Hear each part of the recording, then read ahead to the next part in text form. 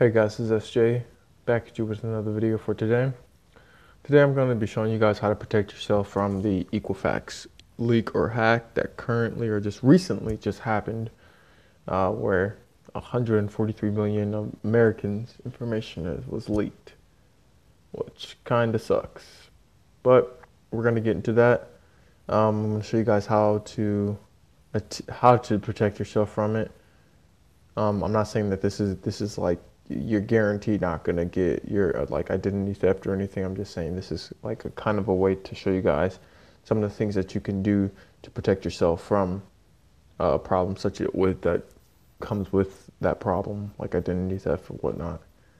But with that being said, let's go ahead and get right into it. Okay, so what we have to cover first is the whole Equifax thing. If you're not sure what's going on up until now while you're watching this video, just basically 143 million people were personal information was leaked. And yeah, it sucks. Their information was possibly mine. Information such as names, social security numbers, date of birth, addresses, and numbers of driver's license and everything, stuff like that. Possibly credit cards. Well, to be exact, 209,000 credit cards were exposed. And yeah, it really does suck. And right now, apparently Equifax is saying that, they'll protect you in the whole situation. Do not use Equifax, okay? They are going to pay for this. Apparently they said from what I'm reading, on CNN and stuff, and what is it? Some website that's I believe it's 16WNEP.com, and it's basically a news channel. They basically say that the company Equifax sold their stock before they announced the breach. So yeah, that's not okay. Do not use Equifax whatsoever. If you do, it'll be a lot harder to build a case against them. So just try your best from using them. What you're going to want to do if you're not sure if you've been affected by it, what you're going to do is you're going to go to trustedidpremier.com. Do not go exactly to what it says on the video. There's going to be a link in the description for you to go to that specific site, and you're going to see it's going to see if you've been affected or not. Now, some of the things that you're going to probably encounter is you're going to have to put in your last name and the last 6 digits of your social. So basically that's it. It's the 2 digits in the middle of your social and this last 4. After that, you just wait, and then you'll see if you've been compromised or information has been compromised or it's been affected, and after that you just wait and see.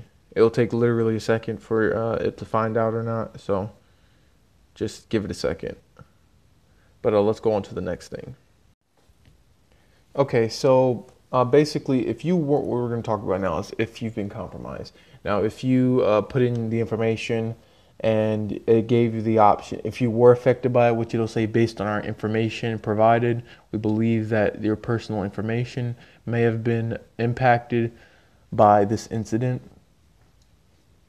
More than likely, just stay if you've been affected by it, which more than likely you are if you're watching this video. Stay till the end, watch the video. I'm gonna show you guys what you can do to protect yourself. And do not enroll in the trusted ID Premier. Don't. Like I said before, we're gonna try to build a case against this whole thing. What Equifax did and everything. They got to be held responsible. They got to be held responsible. You can't do the things that you're doing and not be held responsible. Got to build a case against them. Now, if you weren't affected by it, which more than likely, I'm not sure. If you were watching this video, more than likely you weren't. More than likely you were affected by it if you're watching this video. But if you weren't affected by it, you don't have to watch this video. Share it, if somebody else has been affected. But you're still going to want to monitor your bank account information. and make sure that you're monitoring it really closely. You're closely monitoring it, making sure that things aren't changing, and information. If anything changes, then you want to call your bank and fix things right away. Contact your local police department, or set up a credit freeze or something like that. But we'll get farther than that to the video. Something else that I want to speak about is that the whole thing with how it goes with how the hack and everything, how it went. I honestly think most of the people, if you're from between the ages 16 and 18 years old, you more than likely have about 25% chance of being affected. This is the ballpark numbers. These aren't, actual percentages. This is ballpark numbers. I think there's about 25% chance that you were affected. Around 19 to 25, I'd say about 30 to 70% chance of you being affected by it. Because honestly, let's just think about it. It's common sense. 30 years old and greater, around 100% chance. More at 30, if you're older than 30 or older, then you were affected by it more than likely. You live in America and you're 30 years old, you lived here for more than about 10 years, you've been affected by it. I honestly think it's mostly just age, because people, how scammers and everything, my years of dealing with scammers and everything, scam calls and everything, and like stuff like that. Most of them, they don't usually go after people without credit. They usually contact people that has a credit history, or per se, or who've been living in America for a while. I don't know how they would be able to get that information, but that's just how it is. People usually go for stuff that's built a credit history. And yeah, that's what I think. Again, it's just ballpark numbers. It's not an actual percentage. It's just, just kind of just me ranting and everything. So don't worry about it. I doubt that, my percentages are right anyways, but that's just what I think. Now, if you weren't affected by it, it'll say, based on our information, we believe that your personal information was not impacted by this incident. Do not, even then, do not enroll into the trusted ID Premier thing. It's garbage. They're saying that they want you to use their service for a year, and then they're going to charge you for it, which is you've caused this problem. You let this thing happen, and now you're telling me that I have to pay for something after a year. This will take years to recover from. Years. Possibly decades, stuff like that. You can't just say, oh, we'll cover you for a year, and then after that you're on your own. You got to pay for it. Like, no, you're going to provide every person whose information has been compromised with protection up until the problem has been resolved. You're not going to do this. If you want to hear more information, more into depth about the whole incident and everything, I suggest you go over to Philip DeFranco's channel and go and watch his latest video about the whole Equifax hack and everything. It's really good. He talks about a lot of things. It gets into depth about it. But yeah, just go and check that video. Go and check his video out. With that being said, let's go ahead and get into the next part. Okay, now we're going to start attempting to fix things and start filing disputes and things about like that. Now, what you're going to want to do begin with is you're going to want to request an annual credit report from annualcreditreport.com. The link will be in the description. Once you do that, you're going to choose a credit agency for reporting. I use Experian. Don't use Equifax again. Don't use Equifax. We don't need to use them. But you'll choose that later into the once you finish filling out the information. Now, what you're going to do, you're just going to follow the steps. They're going to ask you a bunch of personal questions. Just answer them correctly. Try not to answer them incorrectly. If you do not know, try to find out. But just try to answer all the questions correctly. Once you do that, they're going to ask you about addresses. If you've lived at an address longer than 2 years, then you don't have to put a second one. But if you haven't, put two. Even if you have, I'd put two. Even if you have lived at an address for more than 2 years, I'd still put a second address. If you've always lived at the same address for however long, if you've always lived there, then you don't need to put a second address. Once you've done, it's going to ask you a bunch of questions to verify your identity and everything. It's going to ask you where you've been, where you've lived and everything. And if it's wrong, it'll tell you, I've never lived here, or this, just tell them that it's not right. And yeah, once it's done, you just answer those questions correctly. It'll give you maybe 5-6 questions to answer, and just answer them correctly once you've verified everything and fill out the information. Once you've done with that, they're going to let you into your account. Now, your account is going to be, it's going to be your credit report. And your credit report is going to have everything in it.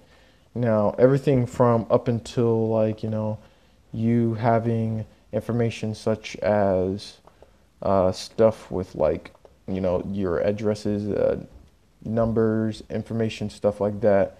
And once when you see that, it'll give you the it'll show your credit report and everything. It'll show you stuff like your helpful toolkit. You'll know when you see it. It'll say personal information, personal statements, potentially negative items, accounts in good standing, credit inquiries, important messages, and then it'll say dispute card. Now, basically, what's going to happen is you're going to see information. It's going to be a tab that says personal information. It'll give you all the names associated with with your credit and everything, basically. And if anything is incorrect if you see a name there that's not your name, then you're going to hit dispute. And then once you hit that, it's going to give you the option to choose a different option to how to dispute this incorrect item. So basically, it'll give you 3 options. It'll say, I've never known by this name, belongs to another person with the same or similar name, which is usually the case.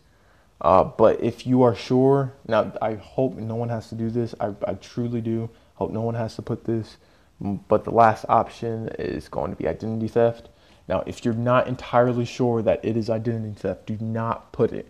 If you are sure, if you are positive, like with every feeling in your body, like this is identity theft, then you go ahead and put this.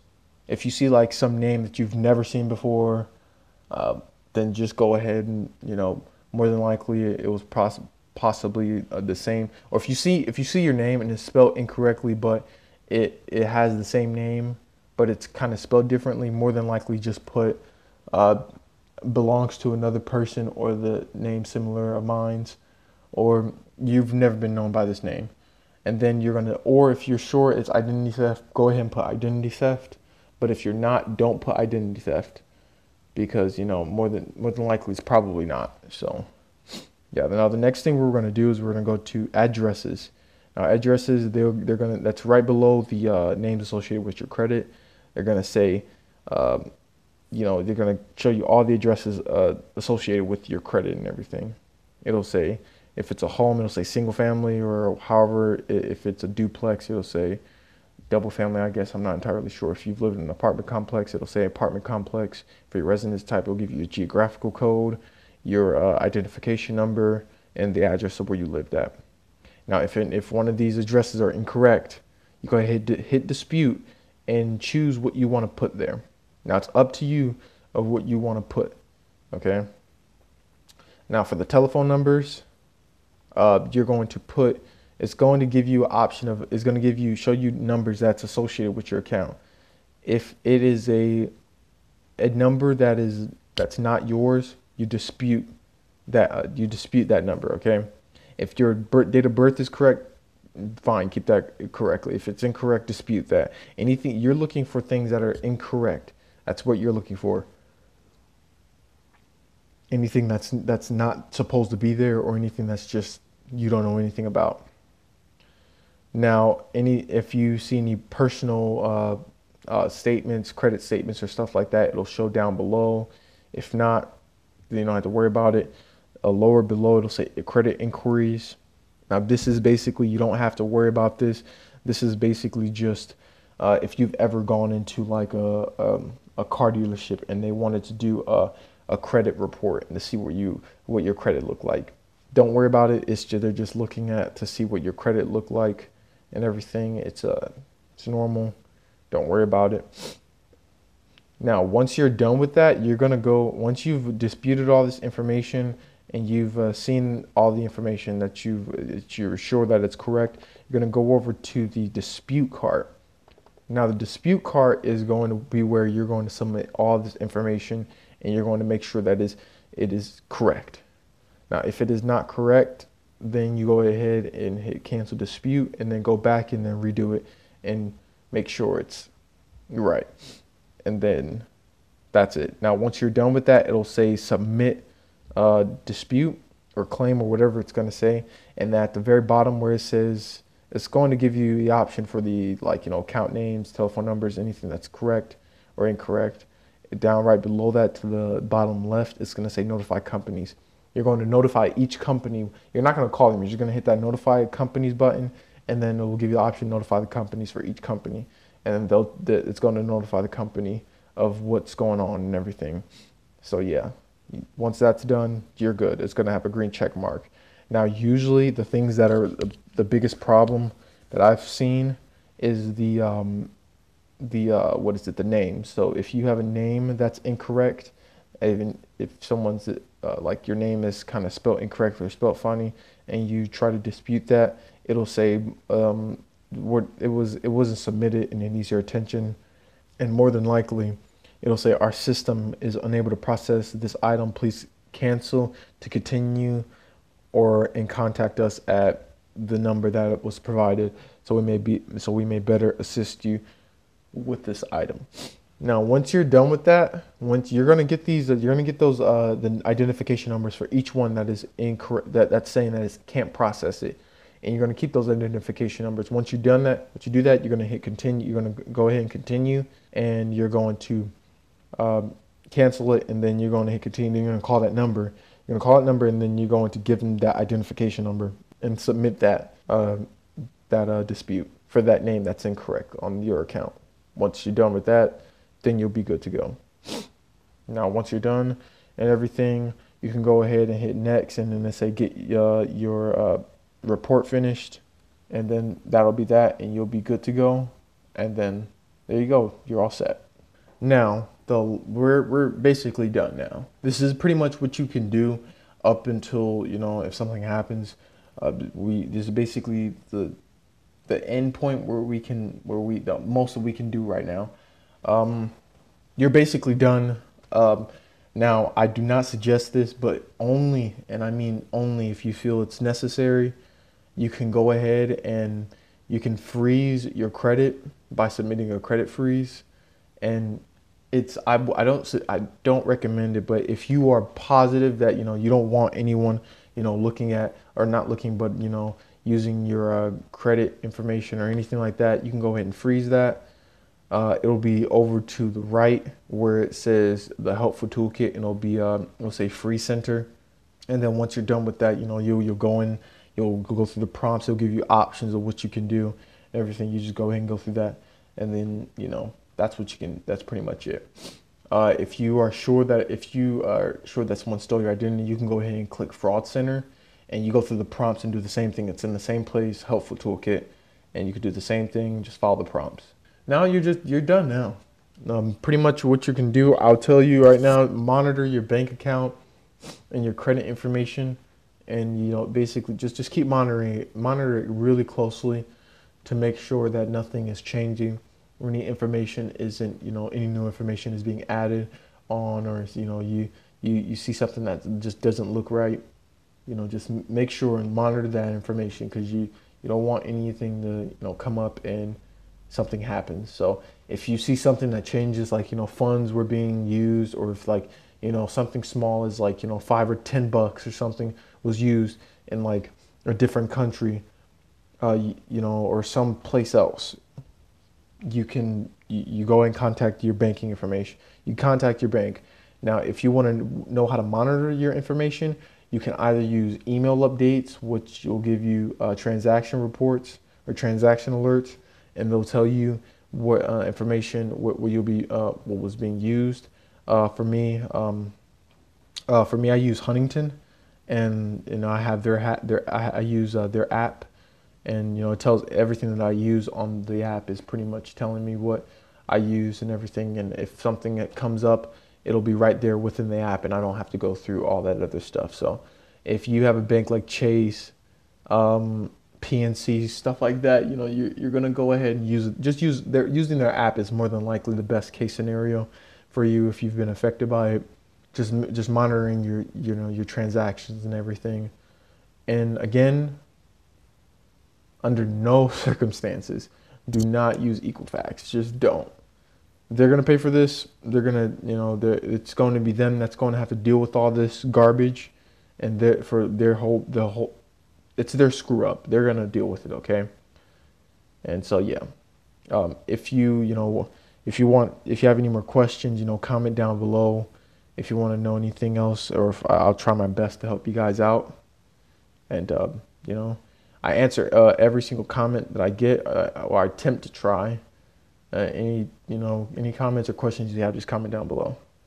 With that being said, I love you guys. If you liked the video, thumbs up. If you didn't, thumbs down. Tell me where I can improve. Share the video. Share it with your friends. Do it all. With that being said, I love you guys, and I'll see you in the next one.